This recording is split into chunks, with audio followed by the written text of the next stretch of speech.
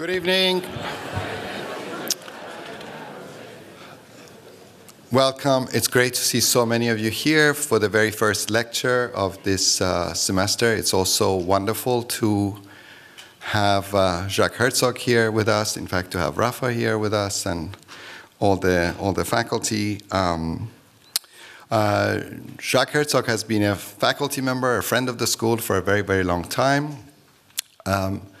He hasn't lectured here for a couple of years maybe, but he has been doing with Pierre together a series of very interesting studios, most recently the one in Basel that has really been focusing on issues related to landscape and the extension of cities and the whole question of sprawl, which was a really amazingly exciting studio. A number of the students who were in that studio are now back in the school, or some of them have just done their thesis. And these studios have been going on for a number of years in collaboration and conjunction with some of the students at ETH Basel. And hopefully we will also continue these projects in the years to come. I think I will try to be very brief, but you know, Jacques and Pierre are very, very special people, are very special architects, and they come out of school at a very sort of, I think, special moment, a particular time in the 70s when they also started their own practice. And I think they have been able, partly because of that specific moment, they've been able to be part of a series of very important discussions that have been happening in Europe in the late 60s and 70s, but also to go beyond those discussions and to construct, in a way, a practice that has been very unique and has been so influential, in particular because of the way that they engaged with art very early on, and the whole issue of materials, new forms of sensibility, the coloration of things, all of those really affected their work in such a deep way. I think for many people who were students here at the GSD, for example, in the late 80s or 90s, I think things like the Ricola, building, I think were very important projects to really understand how such a simple storage building could also be so evocative, something that would have such a special character, quality, almost as a monument for a storage building. So there's a lot that one could really say, and I think all of you know this, but I think they've also gone on and become, in many respects, specialists or experts in many different kind of typologies, specifically a lot of museum buildings with the Tate, with the Schaulager, which is such a beautiful building, with the De Young. So one can also see in their work how they are approaching a certain topic in very different ways, in very different conditions, but every time pushing the work further forward. One sort of unusual typology in a way for a contemporary architect, but not at all unusual for Jacques, is the football stadium. And as you probably know, he's a very ardent supporter of the football team in Basel, against the advice of many people, I'm sure. No.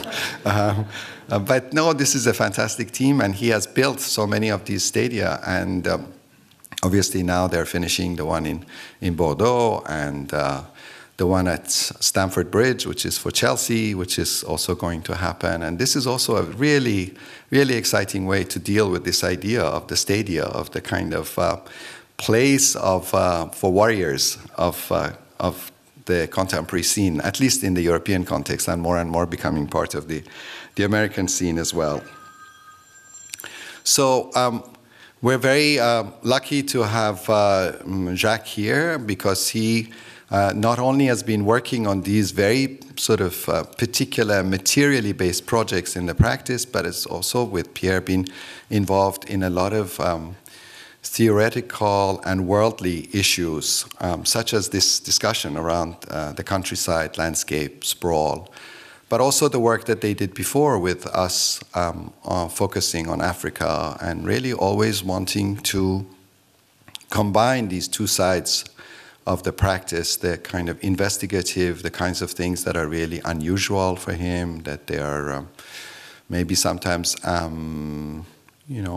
uncertain territories, with things that the office has been doing in such a systematic way. Now they have an office of over 400 people, and they're working in lots and lots of places around the world on 50 different projects. And tonight, Jacques is just going to share a very few projects with us, but I'm looking forward to hearing him speak and seeing the projects. Please welcome Jacques Herzog.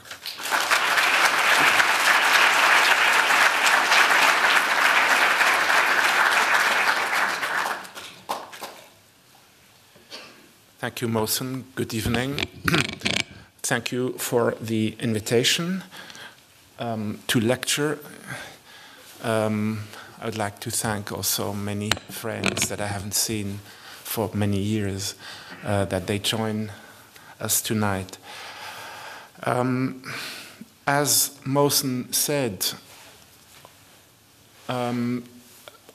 I will just present a few, very few projects, in fact 5 only, and normally I try to put together something from different periods, but this time I rather present very recent things, not things that we have recently imagined or worked on, but recently completed in the last year. And we have, in fact, in 2015, we have finished or opened 11 different projects, out of which, as I said, I will speak about 4 of them: Miu Miu, Chazeruk, and BBVA, the bank, and Unterlinden, at the far left, which is a museum and expansion and the renovation project in Alsace, in the French neighborhood of Basel. Maybe I go back one thing. Of course, I could also explain a little bit the other projects, but the ones that I selected make sense in comparing them. So I, rather than just speak about the different projects, I like to come closer to what was important to us in that I compare them with each other. So I decided to compare Miu Miu with Prada, that we've done 15 years ago. So they are somehow siblings, very different, but one explains a bit the other, or one works better with the other.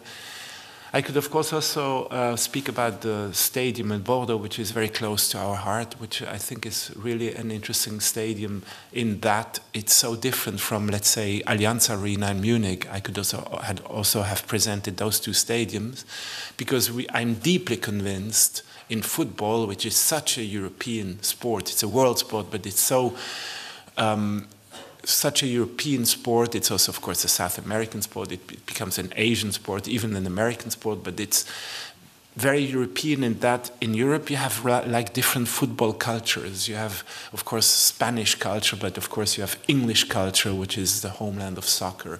You have German culture, which we don't really know what it is. We just know that they win. We just know that they win always. And so there would be a lot of flesh on the bone, so to speak, to talk about these things and to associate the kind of architecture that goes with it. Bordeaux, I think, is a very elegant, refined architecture that would be impossible, let's say, in England.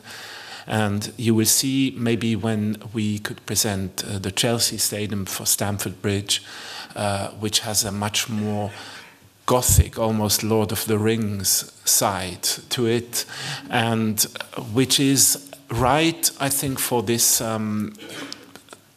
particular site in the west of London. Anyway, let's focus on the first two projects, Prada Aoyama and Miu Miu, and they are a kind of a juxtaposition of two totally different types of buildings.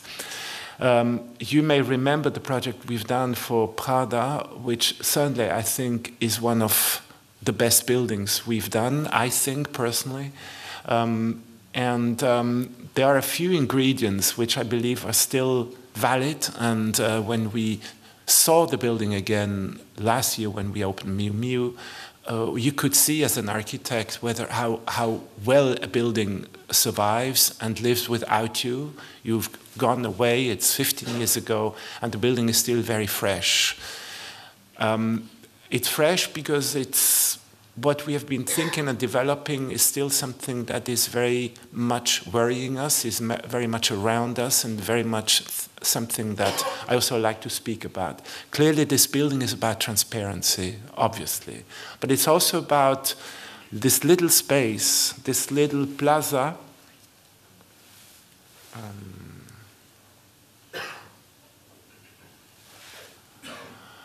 So we made place for this little plaza, which adds a European element, because normally buildings in Tokyo or in Japan are filling out every single square centimeter, so nothing is left for the public. It's about this space, and as I said, it's of course about transparency.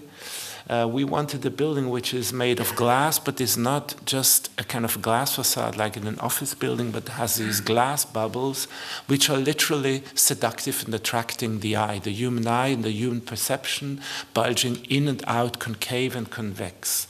So that's a very obvious, very seductive piece that we tried to achieve. But we also knew that we could not just make a glass bubble, but they need to be structured. So that structure also is something that we developed for this building. So it's like stiffening the building, but it's also presenting enclosed, hermetic spaces within this whole and large open glass space.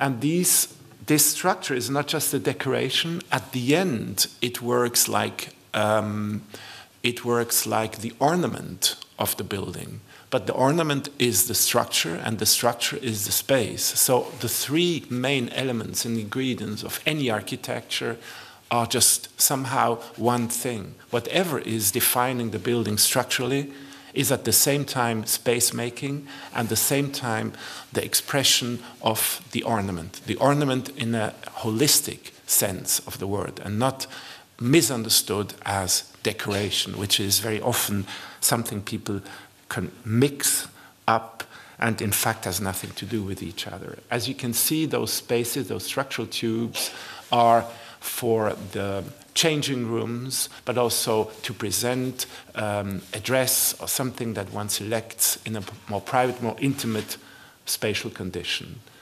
This photograph shows how much these elements are really solid structure, just like the facade.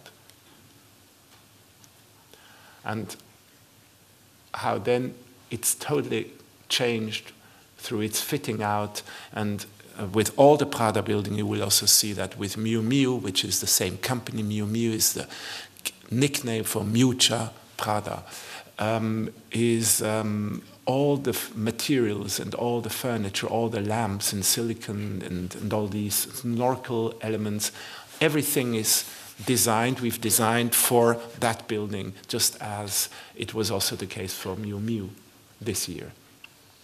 The structure becomes more obvious at night, of course, and the glass, this kind of bulging, convex and concave glasses, are here in order to attract the human eye more.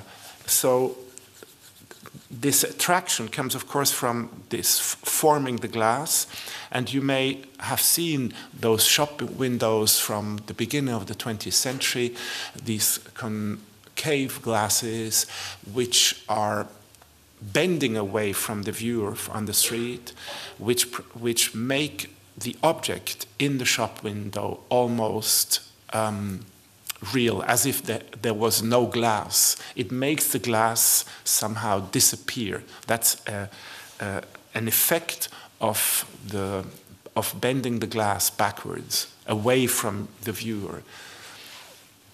And that's, in fact, the effect that you get when you stand outside of the building in some of the windows, whereas others are rather rejecting you. So it's almost an interactive play between inside and outside.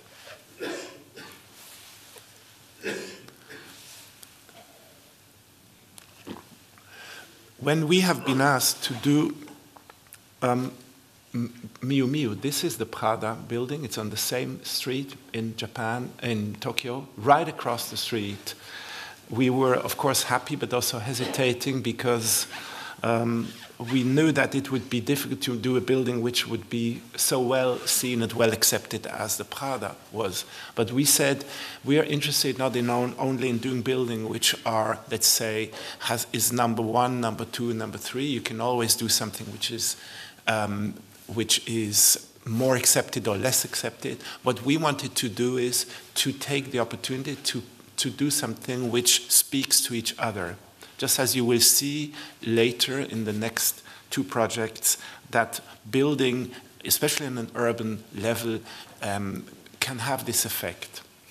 This is just a box, but it's a kind of a magic box in that transparency, unlike in the Prada building, is not a real transparency, but it's a game. It's a play with transparency, with a kind of,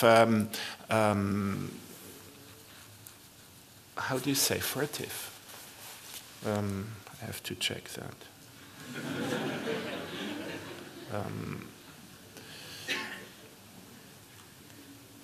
Sorry, I'm soon there.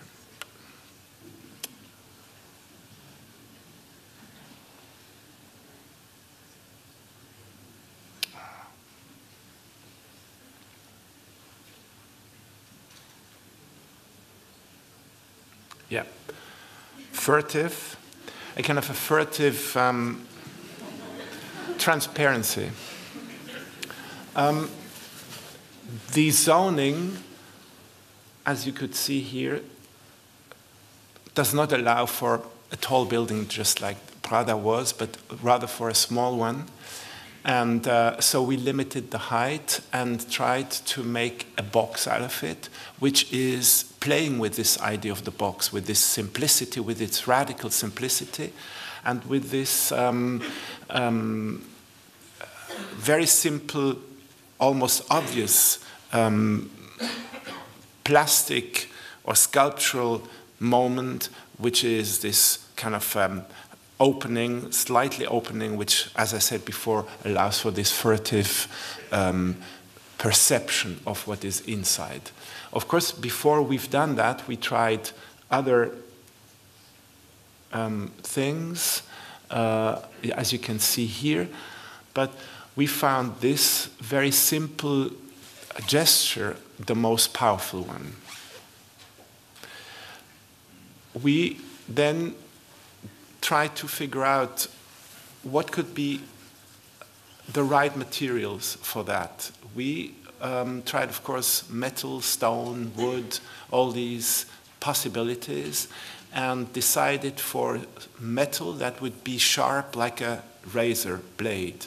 So it's a very sharp also contrast to the fitting out, to the interior, which is very, very refined, extremely carefully crafted and designed. As I said before, the interior is really almost like a theater, and every single piece was developed just for there.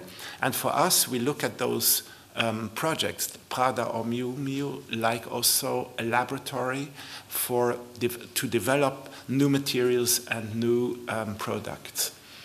And this is also possible because Miuccia Prada is certainly a fashion designer that everybody knows, but what few people know is how inspired she is. She's really one of the great artists of our time. And she's also a really very great collector of art and very knowledgeable person. So working with them is a real challenge, an intellectual challenge, and an interesting experience.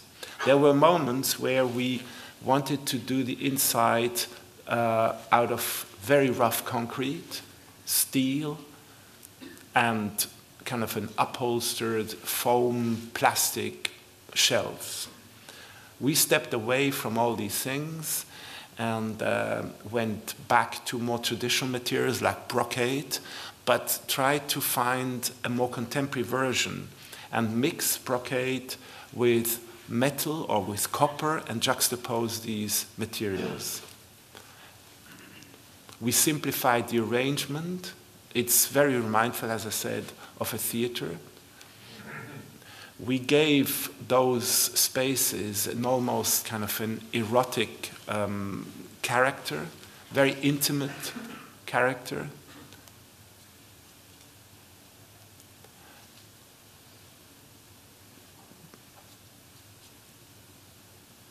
And there are, of course, materials like these, punching these metal blades and these concrete tests that we rejected and will perhaps use in other projects.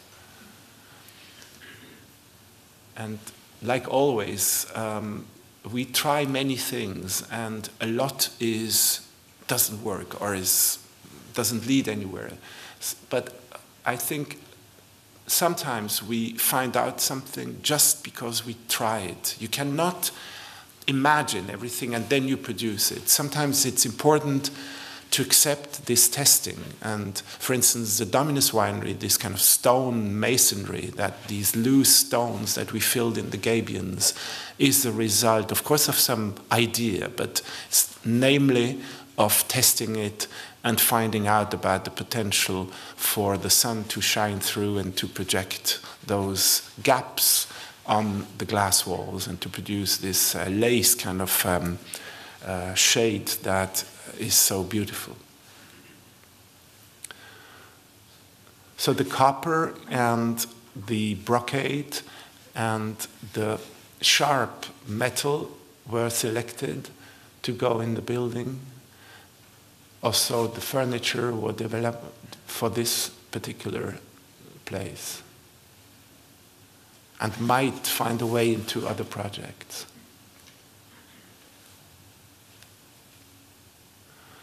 There is also a gap not only in the front but also in the back. So like the backdrop that is opening and lets this kind of open up this little gap for people to sneak in.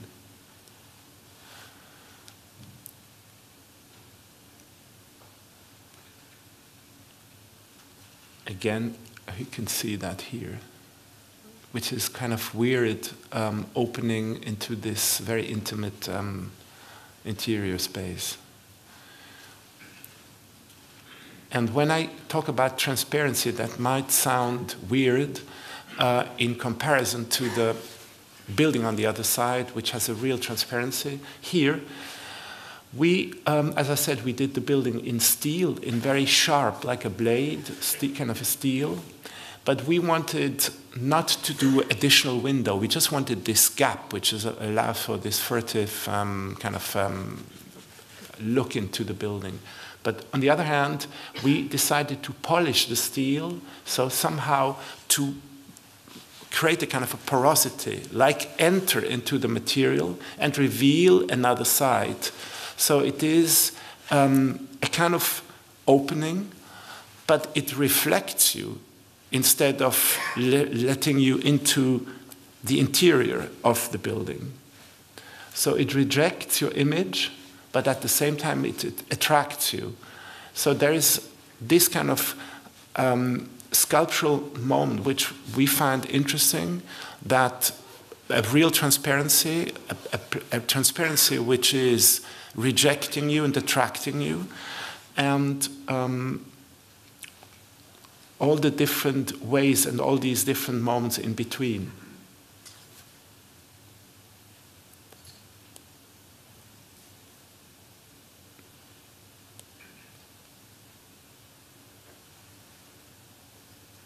So it even reflects the building on the other side of the street. I would also like to present two projects that we've done last year, which seem at first sight very different. But we find it interesting to present them in the context because they both speak of a specific idea about the city. BBVA is a headquarter for a bank, just for one company, but it's like a little city. And Musée Unterlind in Colmar is renovation and expansion project for a monastery, for a museum in a monastery. And Colmar is about a real medievally kept city, which in this part of the city was deteriorated or was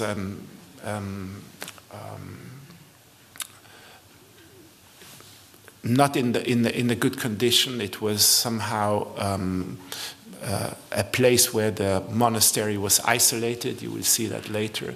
So it's about bringing back the quality of the city that it had before.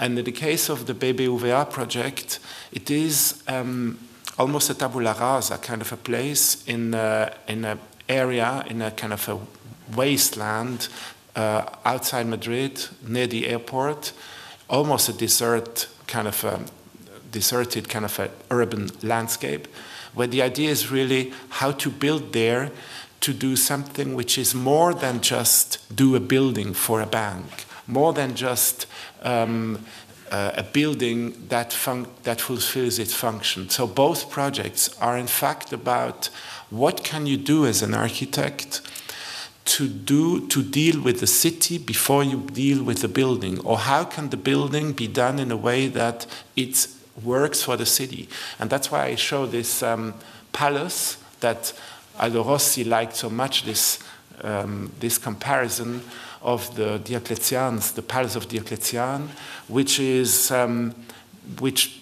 was transformed into a city. So this piece of the city is the real heritage of the palace. And the palace as a building, the power of the building, the permanence of the building was so strong and was so important. And that's Aldo Rossi's belief that it always could be the basis of a certain typology of a city. So what I think is still interesting in this thinking is that buildings can have the potential to work for a future nucleus of a city. They can become part of place for people to live, which goes beyond the function of a bank or a museum or a football stadium or whatever it is. And we tried to conceive both projects with such a dimension, with such a thought in the back of our mind. This is this kind of deserted landscape as opposed to the more coherent landscape of Madrid, the city we all know and love for its liveliness, for the quality of life it has on the streets, which I still think is unbelievably amazing and can hardly be seen outside southern cities, especially in Europe. But how can you achieve such a quality in this kind of chaotic areas? And in fact, this is the place for the project. It is divided by highways and by different models of a city, of isolated islands and of freestanding buildings.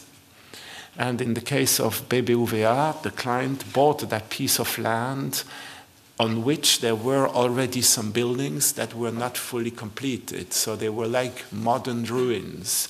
And one of the wishes the client had for the competition was that we would be able, or the participants would be able to somehow deal with these given structure because he was paying for it. So it was real material, it was something that the client wouldn't want to lose. And we were quite happy, actually, about the possibility to incorporate them in our design. As I said, that's the reality of that area, something that you could see anywhere in the world almost, and something that we saw as a challenge and tried to find an alternative. Those are the buildings as we found them on the site before we interfered with our concept that I will explain later. So that's the kind of ugliness that is there and was there. That's shortly before our intervention. That's the site for the project. So we said, whatever we do here would not be just a building, a tower, or some kind of block, but we wanted something that is totally coherent, like a world in itself, but could be, once the bank is not a bank anymore, or banks don't have this kind of monopole, kind of economic monopole character anymore, once it's more fragmented, once it has changed, the building or the site would have the potential to become a kind of the nucleus of a different kind of a city. So since the beginning, that was in our mind, and the early sketches, low-rise buildings, that's a kind of a section, and this kind of carpet, like a piece of textile that we would want to lie on top of the landscape, was in our mind. With very thin fingers and gardens in between, low-rise, and the same should happen in this kind of adjacent piece, where the first phase should be built, these existing structures. And from the beginning, we said we want to incorporate them in that we cut through them, we literally incorporate and eat them up and make them become part of the same kind of arrangement. Almost in a kind of a Gordon Matta-Clarkian way, or in a kind of a strategy of Gordon Matta-Clark, to cut them, to open them up and reveal something that you would not have seen before. And especially to not accept the typology that they had become the typology of the rest of the site, but vice versa. Use their materiality, but reverse their character. From the beginning also, we decided to cut into the alfombra, into the carpet, and cut it out and tilt it up. This plaza tilted up and make it into vertical piece. We had 5 and more fingers in the competition. We wanted endless repetition, so undistinguishable kind of buildings. We wanted more the repetition and the in and out and in and out, the change between built and unbuilt, between garden and interior space. But we could then live also with 4 fingers. As an architect, that's also a lesson that even now that we are very experienced, we are still astonished that we would never have accepted that in the competition phase, because we thought this would be too standard, too conventional. But in fact, the effect of this transparency that you see all the way through works very well even with fewer fingers. This is the gardens that run through the whole site. And that's the arena, this kind of roundish place. Of course, this is not a one-to-one comparison, but to cut out this space and to make it an arena kind of a space where people would come together was somehow in the back of our mind. We cut out that space and tilted it up and gave it the same height as the height of the existing BBVA tower. That is quite an interesting building, actually. So there is a kind of a reference so there was a ratio for the height of our building, of the new building. In the competition, that building, that slab, was in the same line with the rest. That also we changed later. We gave it a north-south orientation. We wanted to free it from the rest, and especially we wanted to tilt it, to orient it towards the highway as a sign. That is a wish of the client. We were at some point not even sure whether we wanted really to have a high rise, to have a taller piece. But at the end of the day, it works pretty well if you're there, and especially it gives you alternative spaces, so you can also escape these very low-rise spaces here and these gardens, and have meeting rooms and offices also in totally different spatial conditions. You can see the gap between the interior space and the outside is filled with these kind of stairs that we organized in a way that they could also work as spaces to hang out, to talk, to smoke a cigarette, so more than just normal exit or escape stairs. That's the scenario of how we proceeded. That's the existing buildings, and that's the transformation of them in the first phase to the fully completed scheme, where we cut, we took away, we cut, and we added to this structure. So we liked the physical operation on those existing buildings. That is one part of why we believe the building has become very powerful. You see this kind of brutal concrete structure, which with all these columns and these slabs, which are really very straightforward, somehow it expired and informed the rest of the structure. So we not only reused it, but we took on board the structure, which is not dissimilar, by the way, to the structure of this space here. We have these three elements, the alfombra, which is the carpet, the plaza, and the tower. It's very strategic and very almost dialectic. It accepts the slope, which also I think is very important. It's not just a stiff structure, but it has a kind of a gentle way to follow the given landscape. It is, as I said, totally transparent. It has these plants in between. So everything literally reads as like a woven horizontal layer.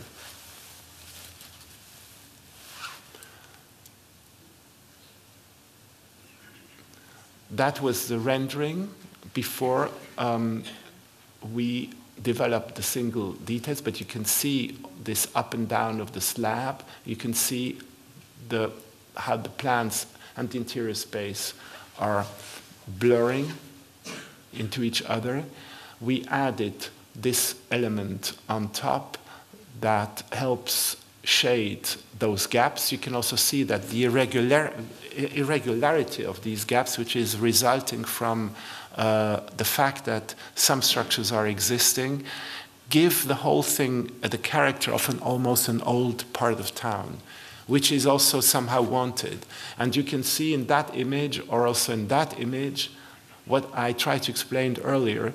Now this is a bank, it's just one client. This person and that person and that person, they all work for the same person. They have the same kind of mentality. But they meet here, and it has already now a kind of an aspect like in a small city. And I could imagine having a bar here. You could have a shoe, whatever, repair, and you can have a hairdresser. You could have different stores that would be inhabiting this structure sometime in the future. You could fragment it and you could give it to different tenants, which of course now is totally different. But also the bank, after problems we've had at the beginning, honestly, the client now is very happy with this very unusual way for them to work under one roof in this kind of common spaces.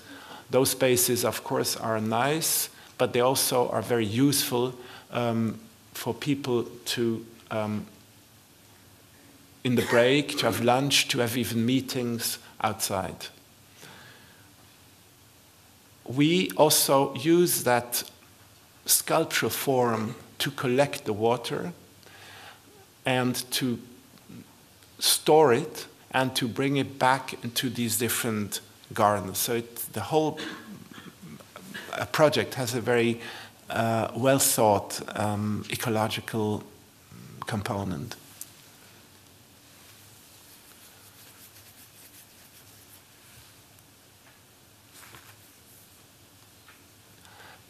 The building is finished, more or less. The tower is not yet even finished. That's why I cannot show pictures of the inside. So it's really fresh. But I thought it was important nevertheless, because I think it's possible to already understand the main ingredients. The last one being the facade. This is, of course, a project which in fact has no facade. Why should we do a facade in a project inside where the facade is actually the plants, or is that space in between? So it's a non-facade kind of a thing, and potentially endless. But of course, there's a strong sun exposure, so we had to develop something, and we were very interested in what you see here, to give back the brise soleil, which we are normally associating very much with modernism, especially with Le Corbusier's attempts, and we thought that to bring back the brise soleil could be a very interesting challenge, to not copy Le Corbusier's ideas, but to rethink it and come up with alternatives, or with other moments in it. That would have been a kind of a logical way to start to use concrete, but it was too heavy. To use very straightforward rectangular slabs, but this was take away too much light. Then to just chop it off a little bit, that was not enough. Then to give it this kind of form, that was having too much of a Saudi Arabian, Abu Dhabi, Dubai kind of a style, which we also didn't want. And we then tested all these things, which are some very mathematical forms, and what we somehow liked them, but some were just too much. But more we went into this, we understood what actually a brise soleil is, in contrast to just a normal sunshade or a store. It is actually a very powerful architectural tool, because it somehow, you can see that here better, perhaps. No, here. Because somehow it creates in front of you, we have developed elements with different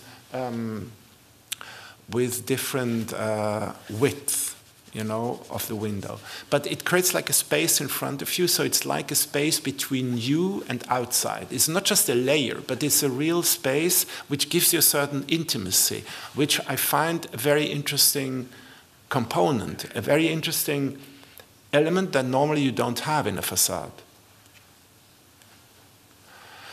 Those are other tests where this idea of the space outside is even taken further, almost like an interpretation of those sun stores that we know from Venice, where they are done in fabric.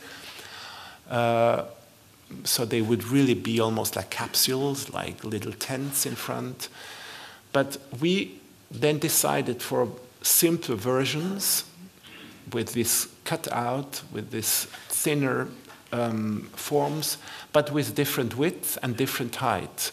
And different width according to the size of the office, the size of the room, meeting rooms or individual cell offices, whatever.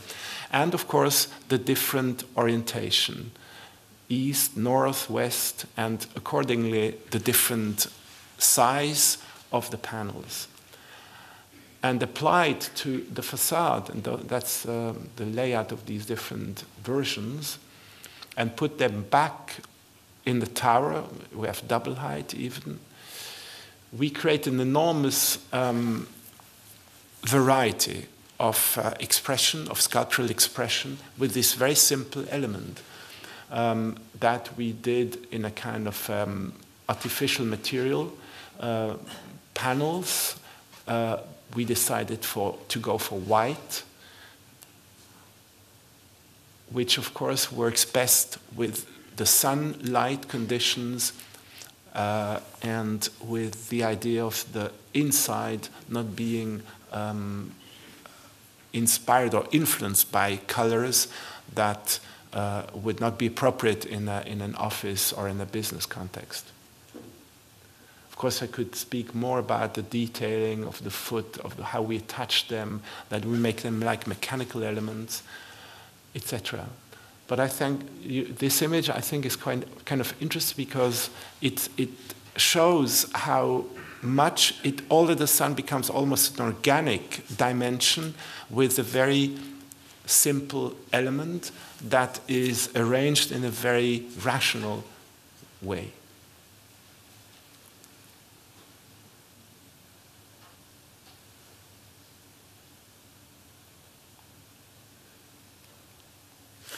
Now the Unterlinden project is, of course, a totally different thing. But I like its context to this idea of the city and the life in the city, the careful way to treat with an idea of urban space, of public space, of the street, of possible meeting places, and to use the context, whether it's a headquarter of a bank or whether it's a museum, is actually not so decisive. Colmar is a small city in the north of Basel, between Mulhouse and Strasbourg. It's about 45 minutes from Basel. And it's a city which has kept its medieval character. It has almost a side that is remindful of Venice due to its open canals that you see, especially in the old part of the city, which have kept not only a practical side, but now become, of course, a tourist attraction. It's a very much a tourist city. It has quite a number of historically important buildings, monastery, convents, churches, and other buildings, nice buildings. But especially, it is world-class for one thing. It has this convent that we talk about, which was turned into a museum, I think in the 18th or 19th century. That's the look of it outside as it was presenting itself before our intervention. It is known for this painting, which is certainly one of the greatest medieval Renaissance, medieval paintings of German Renaissance by Matthias Grünewald, the Isenheimer Altar, early 16th century. This is really a mad, almost surrealistic painting, and it attracts visitors from all over the world. Everybody knows this from the art world, but also beyond the art world. And you can see, I don't now, of course, want to speak about the building, that altarpiece. I just recommend you go see it. It's very inspirational. It's sheerly, it's really amazing. So we were, of course, very happy when we were contacted to renovate the site. Not so much originally the space where this altarpiece was shown. This is an old image, how it was presented together with other important paintings by Martin Schongauer. Martin Schongauer is another great, great Renaissance painter who is from Colmar. That's how it was presented until the 50s, till after the war, and then was transformed into kind of a gym with this kind of weird floor and this kind of bazaar style way to present it. And now, after the renovation, this is of course still too empty, but that's how it presents itself now in the freshly restored church. But I will speak about now the whole project. This is the convent as it presented itself urbanistically, cut away from its former context, the Ackerhof. This was one kind of building context. The space in between is an almost deteriorated, abandoned, or a kind of a bus station. And so immediately we thought, when we got the job to renovate this and to incorporate Les Bains. This is a neo-Baroque building that we would first of all see it as an urbanistic project, to bring together that, to make this something that works together. And paradoxically, we found a solution in cutting it into two pieces even more, in that we opened again this little river that was hidden under the street, that was once in the medieval time open and was part of that system of canals that I showed you before. So that was one ingredient, almost like a symmetrical axis that is between the convent site and the Ackerhof with the neo-Baroque building and our new basilica that I will explain, and this little pivotal building that I would also explain later. So I will speak about the different interventions, which is the restoration and making this into a unit again, the basilica, the monastery, and the wing where you enter. Before our intervention, everybody entered on this side, which was quite awkward. Now we open this side and show a face to this plaza, the new Place Unterlinden, with the water canal in the middle, this little pivotal little house, and the Ackerhof, which was once the kind of service court for the convent. So to bring these two elements together, that is the urban plan. The other thing is then the architectural methods to do this. And the third level is the museography, the museographical idea, which I also will briefly present. We have been working together with Jean-François Chevrier, who is a French theoretician and writer and a specialist in contemporary art, and especially photography, that we've been working with already in previous projects. That's again the urban plan, the canal, this little pivot, the new basilica, and the old convent, and the Ackerhof, this new place. First element, the restoration of this part. This is going to host art médiéval, ethnographical and archaeological pieces, especially, of course, the altarpiece of Grünewald, the Schongauer paintings, and other spaces. So we freshed up and renovated and brought back the spaces in the monastery that were totally deteriorated and in bad condition. That's the space between these two buildings after our intervention, with the freshly opened canal, this little house that I will explain later, and that facade, which now is the main entrance into the convent.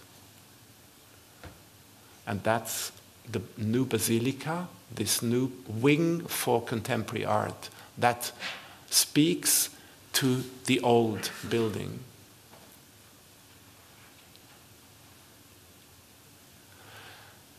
First, we renovated the church. You can see the kind of juxtaposition on the other side, the new basilica, which is like the brother element of this piece here. We wanted the old and the new to be like defining, like framing the whole urban plan.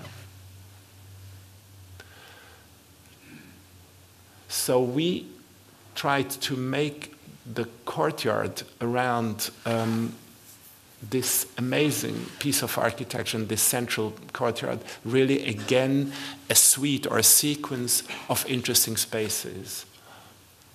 For this reason, we had to remove all this stuff here, which could be like in a bathroom, and we brought back, this is still not finished, this space, we brought back the amazing quality of the old spaces, which were more appropriate for the collection of 14th and 15th and 16th century painting. Especially the ceiling is very interesting, because to do the ceiling in the medieval time, they reused wood that they found from different buildings, so that in itself is an amazing piece of architecture that was hidden behind this ceiling.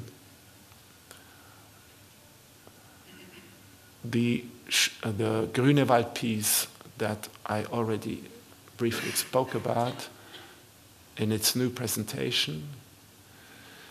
So that's this part here, this wing and this wing.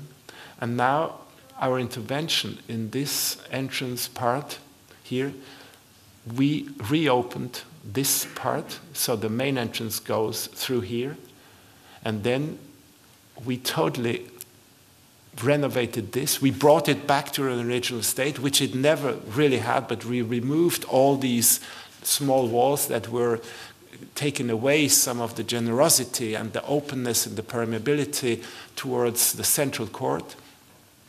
And we also did not want to bring in a modern language that immediately you could see, well, that's the old, that's the new. I don't think that this is interesting to show to visitors what is old and what is new. When you look carefully, it's clear. You immediately see what is old and new. But that's why we decided to work with the pointed arch as an ingredient in an abstracted way that would make that transition much more smooth and much more interesting, and to make it much more especially into one thing and not into two things, but something that would allow for a much more interesting walk and a more organic walk through all these spaces. All these things are of course new, but especially it has two elements. It has this kind of doors which are always having these pointed arches like deep spaces, and those stairs that are winding themselves through the building. We developed a lamp just for this building and also furniture. From that stair, actually,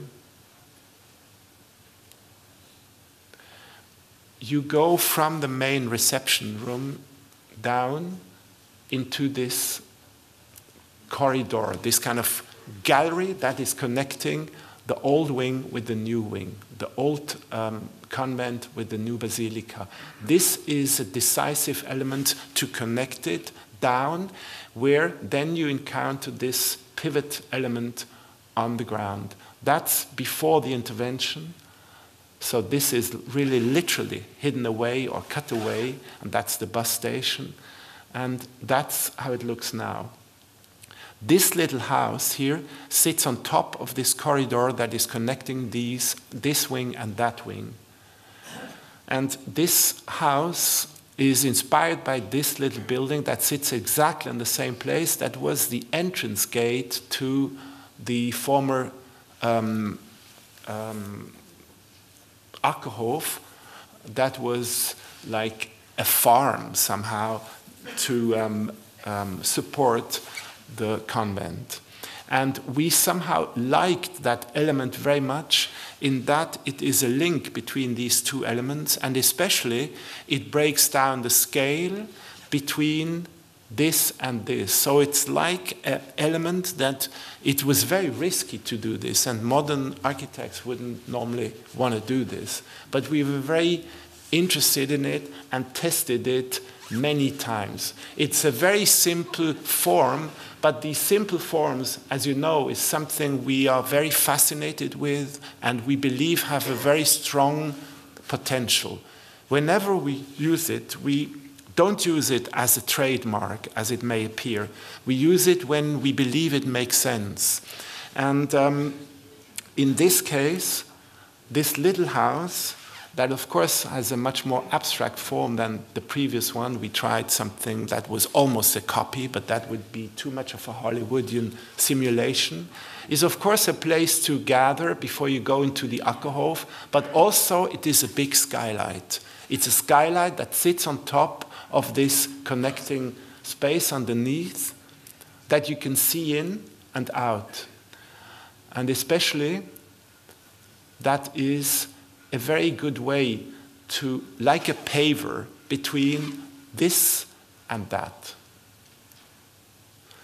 And also, it's not just sitting on top as a decoration, but it has a it has a depth, it has a function, it is like a lantern that brings daylight and orientation between the upper side and the lower connecting gallery.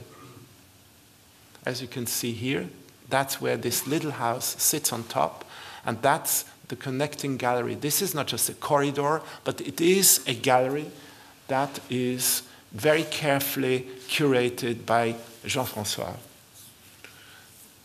And that's the kind of daylight that comes down from the street. So that's this element here, and that's underneath this connecting piece.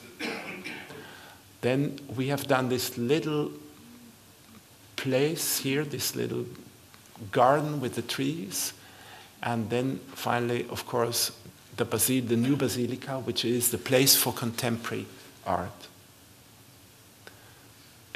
which is here. And they are done in the same material that we will talk about later. You can see the pointed arch, the Gothic windows, which are reappearing in a more abstract way. We were sure, and that's also, of course, risky, that's also something that architects, contemporary architects don't do. I was extremely fascinated and attracted by that, especially how to do this. You cannot just do this. You cannot just make a Gothic window. But it's interesting to find out how you could do it so it works. And you can also not just do a basilica, again, with this very simple form, but how exactly do you do this? And we then tried to literally cut away a piece and gave it a very interesting hint of modernity and of like a barn that would make more sense in the context of the former Ackerhof. This building has 3 floors, exhibition floors, and this kind of big stairwell with this kind of stair that winds itself up and down in a similar way as the stair that I showed you before, which brings people down from the convent into the sunken gallery. That also is something that we studied very carefully. That is a space in itself in that basilica, which has the same materiality and the same formal language as in the convent. So that, again, is very important, to not make these stupid steel stairs and this kind of transparent glass, whatever lifts, but to make this as an element which speaks with the other one, which has a coherence.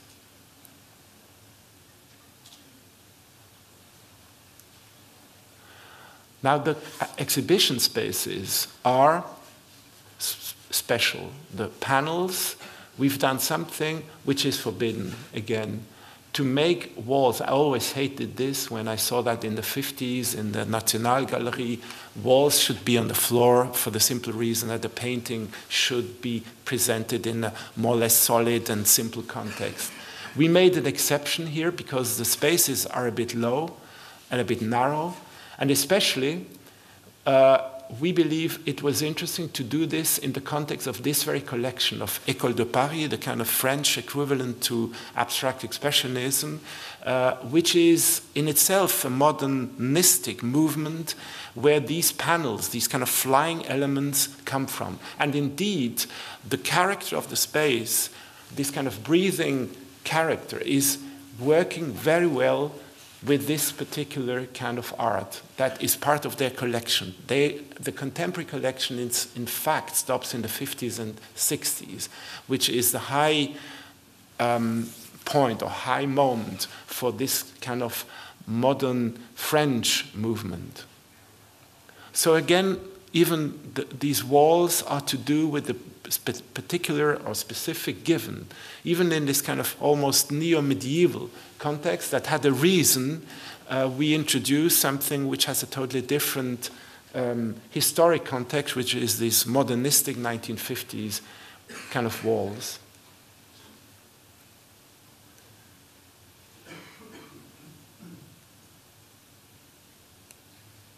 It was opened last Saturday, actually, by Monsieur Hollande, and it was, of course, well received by the French because it's an example that in the periphery, that is an ongoing obsession of the French, that too much concentration is, of course, the focus on Paris as the only city in France, that high class or great quality, I speak of Schongau and Grünewald, of course, is also happening in the periphery of their country. Going back to the materiality, we somehow liked that kind of strange masonry, which was fixed many times. It also was changed. This is an intervention of 19th century and 18th century, breaking up the medieval window. So it's really a mixture, a mosaic of different times. And we like the roughness of the materiality, which is natural stone and brick in a mixture. This roughness was also the reason why we decided to go for something that is not the same thing, but has a kind of very rough, unusual character. And we developed this kind of technique to break the brick and to show the broken side outside instead of the good side. So we put it the outside in or the inside out and made different tests. We have tested this technique already in the context of Chinese projects that were never realized, but find this a good moment to take this heavily burned brick, rather dark brick, which you find a lot in the Alsace context, and to develop this kind of wall, which the nice thing is has more the effect of some knitted work rather than of masonry.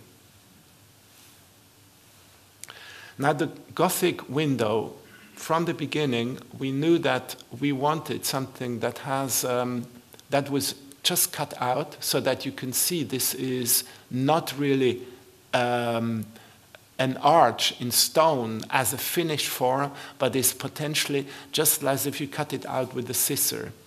So we had to carefully study how to hold it up in place, and especially also how to morph the form outside to the inside, where we didn't want to have the same kind of pointed arch. So the space, the window, would describe a kind of a morphing between outside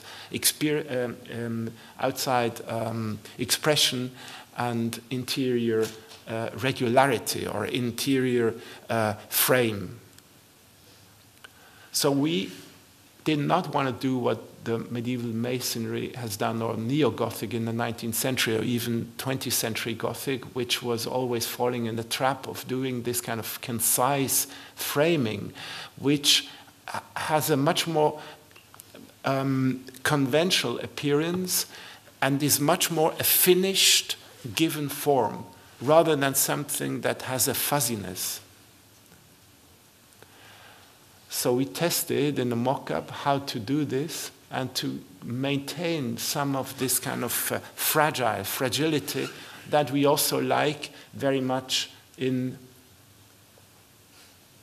the surface of the broken brick.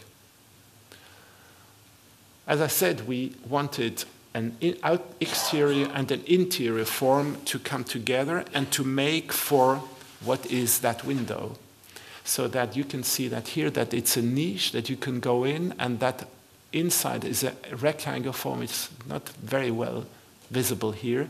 And the morphing creates, again, some kind of interesting organic form that can be interpreted in different ways. But I think that image shows quite well the potential of those little niches within the basilica.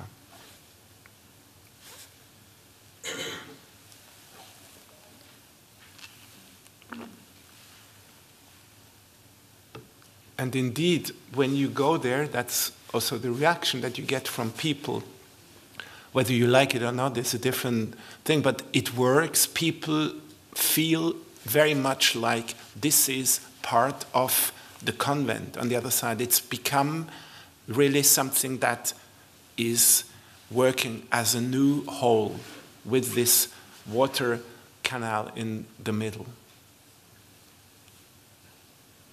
Now I show a last project in very few images, Herzog. That's a very Swiss, ugly word somehow. It's very guttural.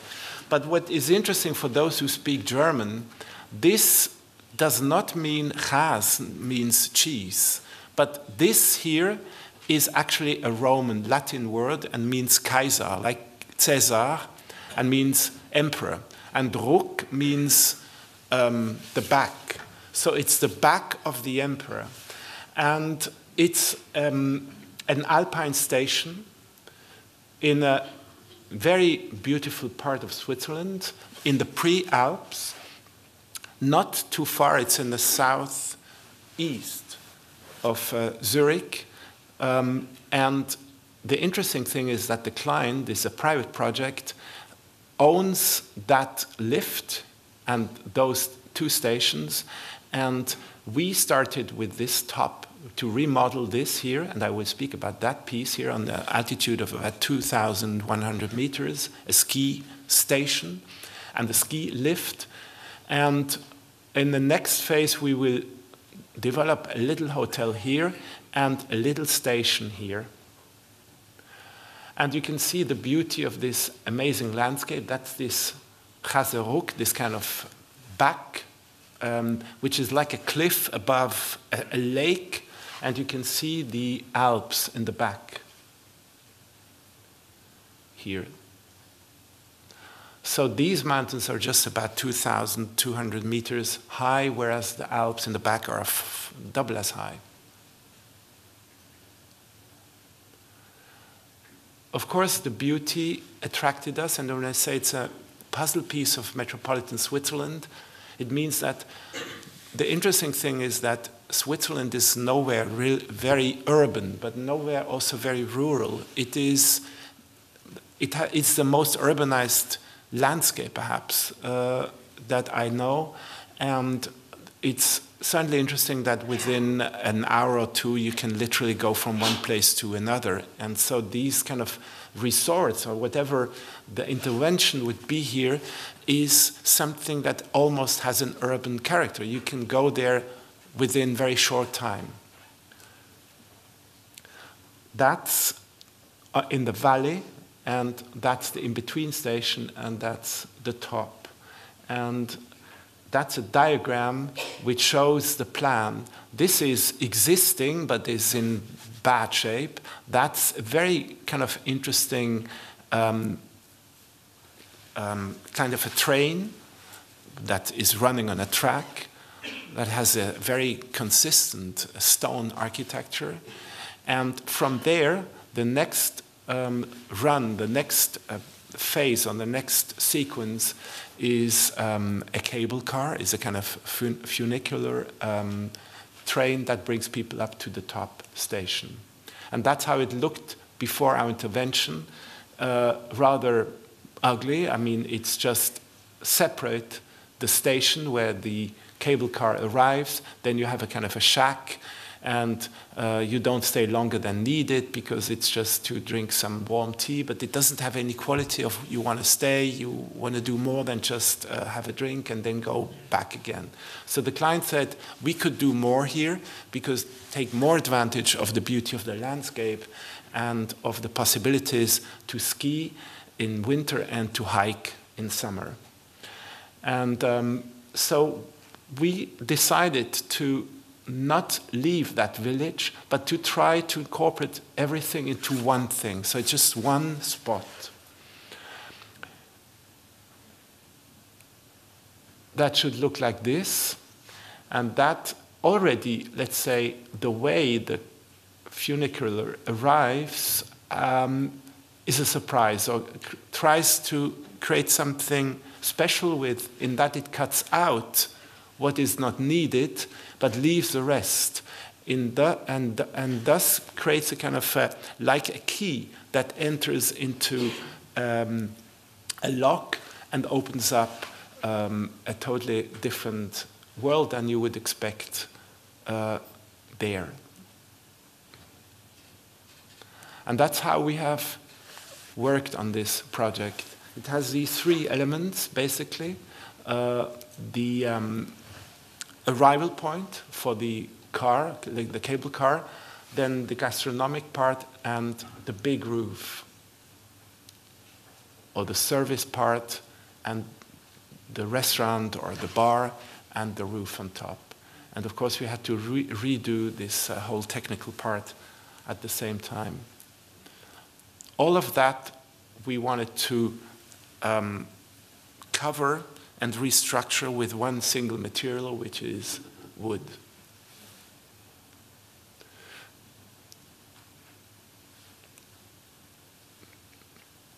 So the challenge was to find a structure that would work in a very simple way, but also could, with this cantilever, resist the very strong wind forces it has up there.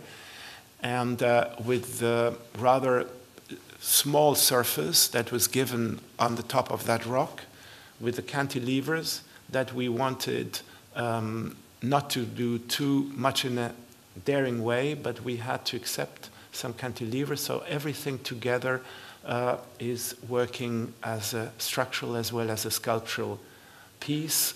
Again, here, what is form making is at the same time structural and ornamental.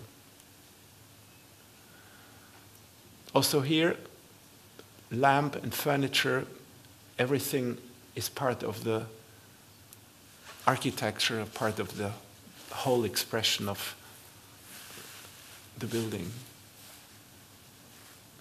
It's very simple, basic, but the plan is, of course, once the hotel will go in the middle station, that people would be able to use that whole infrastructure also outside, let's say, functions that you could do during the day. So it has, it would also allow for parties or use the restaurant for other purposes. For this purpose, we designed these niches, which are nice to have lunch, but you can also close them so they work like little chambers. So you can sleep there like in a train or like in these capsules. So we worked on this kind of intimate space versus the larger space around it. It also attracts locals, as you can see. Yeah, that's the last image. That's this kind of cantilever towards a rather amazing landscape. That's the last picture, and thank you for your attention.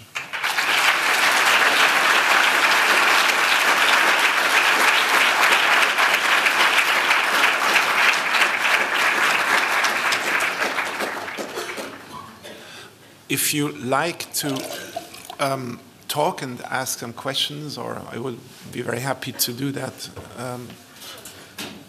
if possible. Let me just ask you a couple of quick questions, maybe, while people get warmed up. You explained that there are 11 projects that were finished in 2015, and you showed 4. Yeah.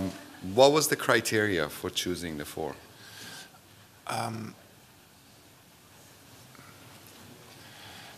Well, I thought that Unterlind and BBVA would be very interesting to compare, and that was those were given.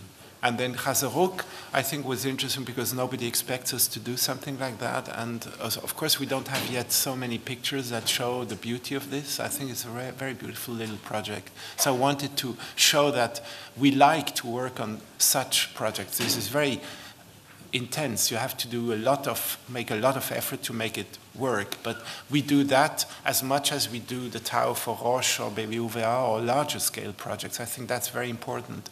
That was an important thing. And the same is true for Miu Miu. I think you have to see it. Somehow it's a bit stupid to present it because it's not so spectacular. But when you see it and are there, then it's quite interesting. So I think that was the criterion for me to show small scale and rather larger things. But of course I could have when you mentioned that in your introduction, it would have been interesting to present Bordeaux together with Allianz Arena. But I somehow had in the back of my mind that it would have been nice to show Chelsea, but it's not yet possible, you know. So that, I think that's always interesting. This is a school, so this didactic moment to explain things in comparison, I think is more interesting than to just show something because it is nice or attractive or spectacular. We are less and less interested in that side. We are much more interested in actually also don't really know whether something is great or just good or really great or really mediocre, you know. We don't have these kind of terms. We just like to work with a great intensity on things and try to really understand what we do and why we do something. And that's how then I speak, but I could have as well taken any other project, honestly. Yeah, no, part of the reason why I asked you is because with the idea of you doing so many variations of the same project, like the stadium or the museum, there is the question of what is the relationship of one to the other. And I think with the number of the projects that you showed, for example, with Miu Miu, and then showing starting with Aoyama, there is always this relationality of what you had done, and now you're going to do something different, and the way that you see Miu Miu through the lens of Prada, and it's of course a very different building, it has very different materials, or the way in which the Colmar project is dealing with old and new, the question of historic preservation, the introduction of a new kind of building in that context. So all of those, I think, also were very interesting in terms of the relationship of something to a precedent, to another moment, to something else that you had done. And I think just in terms of the discussion of typology, because this was also such an important part of your own upbringing, your own education, your work with Aldo Rossi, you know, as a teacher, I'm just wondering whether you can speak about this idea of the transformations that happen with something which is a type. Like you said that Bordeaux, in some ways you're right that if you do that in England, it's too fragile, and in England it needs to be tougher. It would be seen as too sensitive for the crowd, in a way.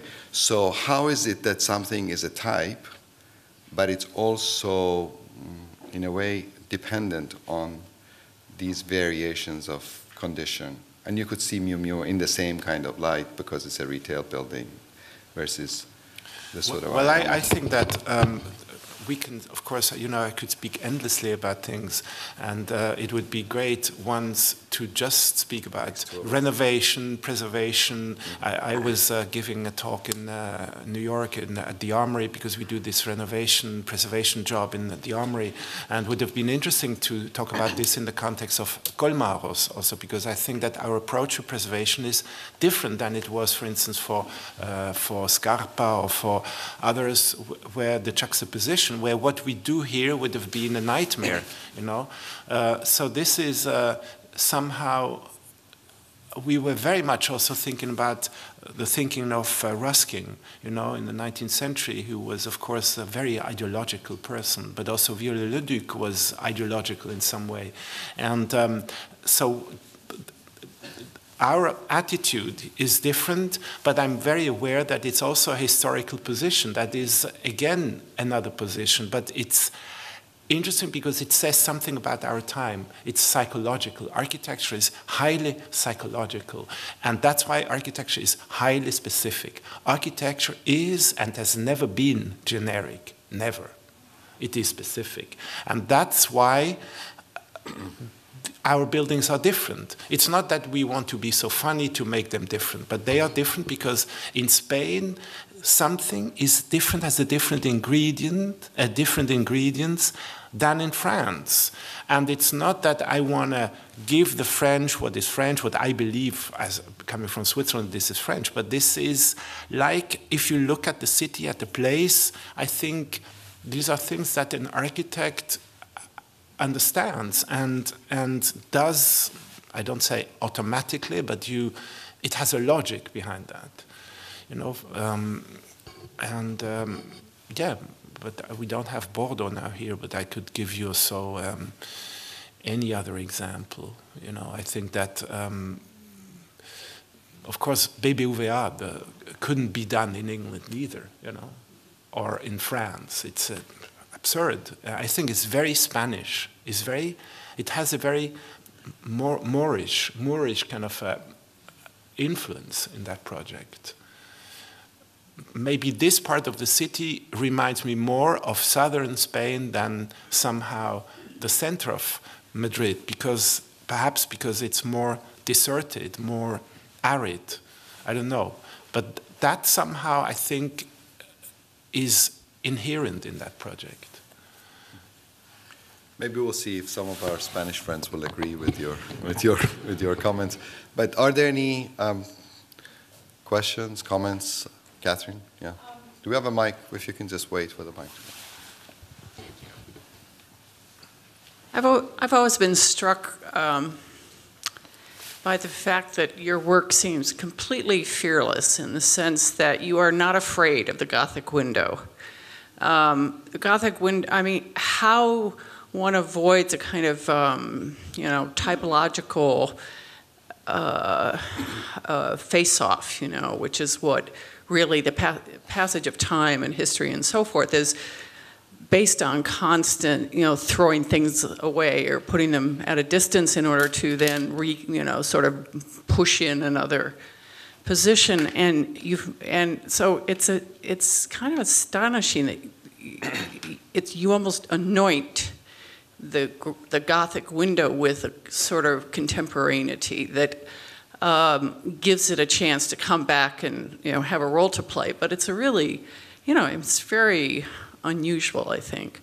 Partly because, I mean, it's like Francis Bacon says, you have to really do battle with precedent. You can't do portraiture anymore. You can't do Gothic churches anymore. So I'm not sure you're doing battle. You seem to be, you know, able to enter into that very, you know, very delicately with, you know, massive structures. So I find that really interesting. I mean, I don't know if you agree or what. You know. I very much appreciate what you say. I honestly am, maybe that's a question of getting older, but I was always attracted by things that are forbidden. And if we look back, modernity has forbidden so many things for no good reason. And I said a bit naively, this afternoon, for the first time, I was thinking when I speak about this project that the new basilica wants to speak to the convent, because I think that they look at each other. And I think the windows, and that's maybe a naive way to explain it, but it has something. They look out, they look at each other, and windows are like eyes in a building. A child sees windows like an eye in a face, and they look at each other. And why should they not have a similarity? But when you come close, it's obvious this is not a medieval window, it's different, but it has this moment. It has like a moment, and it's not a simulation, it's not a Hollywoodian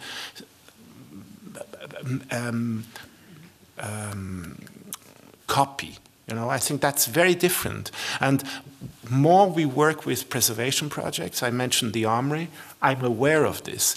In America, preservation, and we've had battles, these were battles, they want you to delayer a space. This is something we also want to do, but we want to keep the naked surface of what is there. And then we bring back a kind of ground tone so that when you go in a space, you don't see all these flaws, and that was amended like Scarpa has done, for instance. He wants to see, oh, this was a wound, or Dölgast was doing this after the war. And I understand them for psychological reasons. We are not interested in that anymore. I want to go in a space, and then I want to understand the space as it was. And when I go closer, I see, oh, that's not really what it was. So but it's in a very simple way, it just has the ground tone, let's say. And this is like the ground tone. And then you go closer, and then it's another painting, or it's another surface, or it's another way to make it or produce it. And that's difficult to find, because you have to find a solution for every specific case. There is not standard solutions. And in the armory, the spaces were very different. Some were very damaged, and then the American way to preserve is to find out how it was, and then they make on top of the old layer, they make a new one, which is exactly like the old, but it's a total fake. That's like silicon breasts, or like these kind of things. That's a totally different mentality, you know, and I'm not against that. Not at all. Not at all. No, I'm not against. I'm just saying it. I'm just saying that this, yeah. I'm just saying I think this is interesting, that you have to you touch the real mentality, which is different, you know, and we stand for another attitude in preservation. And that's why I think it's interesting to discuss. And honestly, we continue this exploring this kind of potential of history, and it's absurd to believe that architecture, like that was Mies' obsession, of course, that there is something beyond. That is the ultimate new. That is the ultimate new language. That is the real sublime. This is the most stupid, intellectually stupid idea you can have. And this is over. But I don't think that we have a better solution. We just have a different one. And finally, I have understood a little bit what are the ingredients to deal with this, and to make a project is just a proposal to do it this way. It should not be affirmative. I think projects should always have a little moment of hesitation, and I think that can be seen that's also why we very often have surfaces which have a kind of an irritation at the surface, and this broken brick has that. It's a very fragile but nevertheless very powerful materiality. Any other? Please. Thank you so much for sharing your projects with us. I want to ask an irresponsibly naive question after maybe 2 or 3 observations. So the first is that maybe you'll agree that many of the projects you show talk about architecture in the here and now, an architecture that's about being there and about kind of understanding it. Everyone's kind of looking around, I'll stand. About being there and understanding it in that way. That's my first observation. My second is about something that happened when you approached the podium, which was lots of people wanted to take photos of you. And I think this is kind of interesting in relation to the first observation. In other words, how the architect is related to the here and now that he creates. And the third observation, I guess, is a word that you repeated a number of times, which is intervention, throughout the projects you showed. You were speaking about interventions on previously built works or in the city. And my naive question is, what do you think the architect should be doing today? What is his mandate, his or her mandate? What is the kind of urgent problem of architecture that he has been called to answer? How do you think about that question? You have many questions at a time, but a few are simple. The here and now is the only interesting thing in our lives, I think. And architecture is interesting because it expresses that more than anything else. Architecture is only that. But of course, we live in that world where most of the people know the projects through websites or through illustrations or publications. And sometimes if you go see them, you're disappointed. Sometimes you're not. It's even better. But I think that architecture only survives when this here and now continues to really function. I always take the same example, a Gothic cathedral or any great building. If you're there, you could not imagine your impression, how it was before you had seen it. It's now that this effect is so different from the purely visual impression. And that's what I mean by here and now. And it's also is the same thing of your own physical experiences and sensual experiences that you can do with your body is different from just looking, I hope. And that's the same thing. Architecture is very much bound to our archaic human conditions. That's the great thing about it. That's why I hope it continues to survive. And the other thing is, what can you do as an architect? I don't know, but I gave 2 examples, which I think is something we try to do, is that a project has always a potential, always. And good architecture is if you exploit the potential. You can always exploit it a bit or less. I make a comparison with football. You have 11 players, and you have 2 different trainers. One trainer is successful or more successful than the other one. Why? Because the good one exploits the potential of the team more. Is it more offensive? Is it more defensive? Is it more in a ball possession kind of a way that you try to train them and to instruct them? So that seems ridiculous, a comparison, but it's pretty much what you do as an architect. You can do a building that has a potential to open up part of a city, to make it public and lively. Or you can make it hermetic, and it's a waste of money. That's what is architecture. Architecture is not about if you like it or not, that's very personal, but if it's good or not is not personal. And I say that here so that I please Scott. Beauty is everything. But beauty is not decoration. Beauty is a much more complex thing.